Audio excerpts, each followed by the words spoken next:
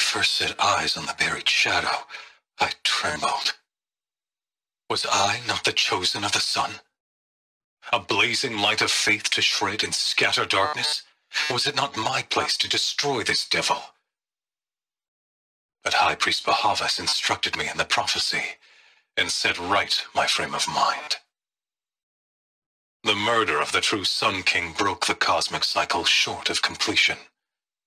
The whole world cast into darkness, doomed. To resume and turn the wheel of time would require more than sun and faith. All forces must combine, all halves of nature join to one cause. Shadow to sun, night to day. Even a buried shadow wants the wheel to turn, for without a sun in the sky, there can be no shadow.